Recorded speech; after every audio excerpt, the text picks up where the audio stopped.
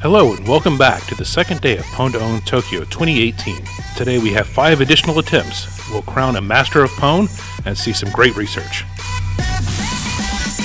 Our day began with the fluoroacetate duo of Matt Kama and Richard Zhu targeting the iPhone X in the browser category. After a stellar first day, they kicked off day 2 in style by combining a JIT bug in the browser along with an out-of-band access to exfiltrate data from the phone. For their demonstration, the data they chose happened to be a deleted picture, which certainly was a surprise to the person in the picture. This research earned them $50,000 and 8 more points towards Master of Pwn. Next up, the MWR Labs team of Georgi Kashev, Babi Bertke, and Rob Miller also targeted the iPhone X in the browser category. Unfortunately, they couldn't get their exploit chain to work within the time allotted, resulting in a failed attempt. However, they did have some great research, and we acquired the bugs through our normal ZDI program. Following that, the fluoroacetate team returned, this time targeting the web browser on the Xiaomi Mi6. They continued their successful Pwn2Own by using an integer overflow in the JavaScript engine to exfiltrate a picture from the phone. They earned themselves another $25,000 and 6 more points towards Master of Pwn. The fluoroacetate team couldn't keep their momentum going throughout the entire competition, as their last entry fizzled out.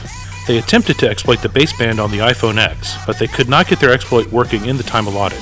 Still, 5 out of 6 successful demonstrations is pretty remarkable. We're glad to see these two team up and hope to see more from them in the future.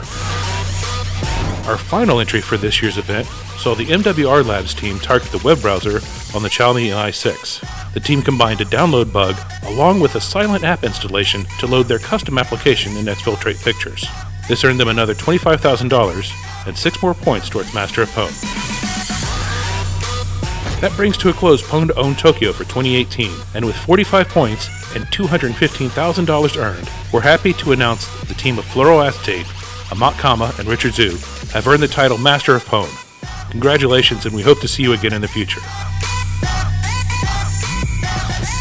Overall, we awarded $325,000 over the 2 days as we purchased 18 zero-day exploits. Vendors have received the details of the bugs and now have 90 days to produce patches. It's been a great 2 days in Tokyo, and we hope to see you at our next Pwn2Own contest, which happens in Vancouver in the spring. See you then.